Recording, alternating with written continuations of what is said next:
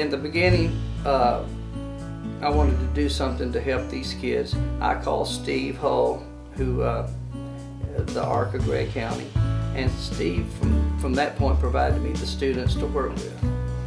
He comes once a week. You know, we initially started out in our conversations, been about a year, 6 months, a year ago, I can't remember, but we were going to start with a small group, which he did, 5 or 6, 7 folks, and then I said, well, could you come over and give this experience to everybody here?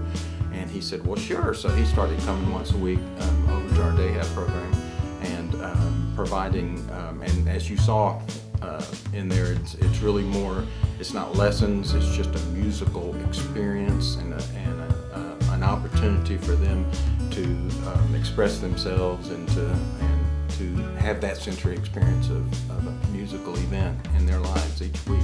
Normally these students don't get the opportunity to play music and sing. Now they're creating music, they're playing, they're experimenting, they're using, you know, music actually uses a different part of your brain, and I think it's opened some doors for some of these students we had. Gary Lee, who is almost totally deaf. I'm wearing hearing aids, so I can relate to that, but he wears hearing aids, but is very, very auditorily challenged, and he does not talk very much because of that, and he's difficult to understand, and I haven't heard him say 5 words probably in the last year, and he got up there and sang today, and I was like, wow, Gary Lee, I have not heard that much out of him in years.